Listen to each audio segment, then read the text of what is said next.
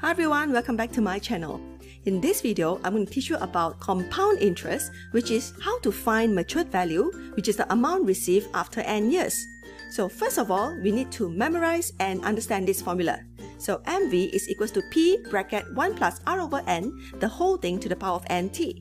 So MV stands for matured value, which is the compound interest plus with the principal, and then P is the principal, which is the money that we put in at first, and R is the yearly interest, and N is the number of times the interest is compounded per year, and T is the time in years. Let's look at question number 1. Zura invested 4,000 ringgit in a bank at the rate of 3.5% of compound interest annually. Find the amount received after 4 years. So for this, okay, P is the principal, which is the 4,000, and then 3.5, which is the interest, so it's 0.035. So how do we calculate this? We use 3.5 divided by 100. If you're not sure, take out your calculator. So 3.5 divided by 100, and then we'll get 0.035, okay? And then compound interest annually, okay, which means that the n is equals to 1. Okay, find the amount received after 4 years, which means that the t is equals to 4. Okay, so we take out the information P, R, and T. So P is the principal, 4,000, and then R is the interest rate, 0.035. Okay, N is equals to 1 because it's annually, and then T is 4 because after 4 years. So we're going to use the formula MV equals to P bracket 1 plus R over N whole thing to the power of NT. So we're going to sub in all the information given.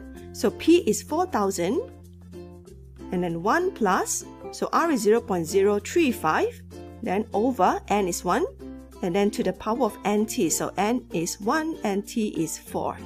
Okay, let's take out the calculator and calculate. So calculate the bracket first, okay? So 1 plus 0.035, and then equals, and then to the power of 4, and then equals, and then multiply with 4,000. So equals. So 4590.09. Okay, 4590.09. So be 4590.09, and the unit is RM. That's the answer. Let's look at question number 2. Lim invested 5,000 ringgit in a fixed deposit in a bank at a rate of 5% of compound interest annually. Find the amount after 3 years. So here, the principal is 5,000. The rate is 0.05, so this is the R, and then annually means that the N is equals to 1, okay, and then after 3 years means that the T is 3. So I'm going to extract out the information P, R, N, and T.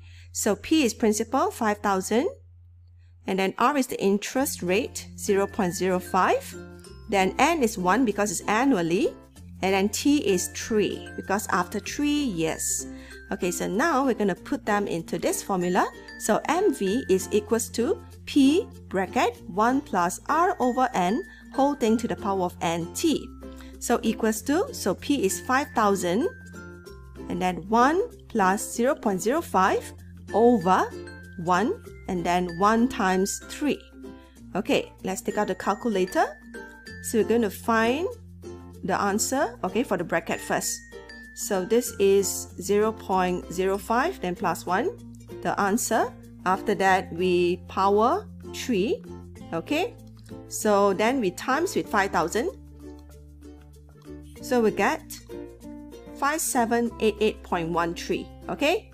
5788.13, and the unit is in RM. And this is the amount that Lim will get after 3 years. Now, let's try to do question 3.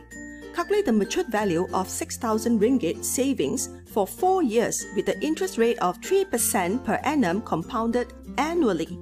So our P is 6,000, then for 4 years, which means that T is 4, and the interest rate is 0.03, and then per annum compounded annually, which means that n is equals to 1.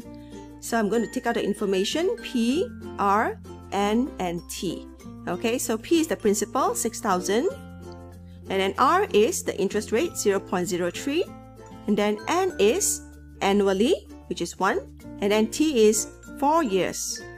Okay, so in order to find the matured value, we use the formula MV equals to P bracket 1 plus R over N to the power of NT. Okay, so P is 6,000 and bracket 1 plus 0.03 over, so N is 1, then to the power of 1, 4. Okay, so equals, so we take out a calculator and calculate.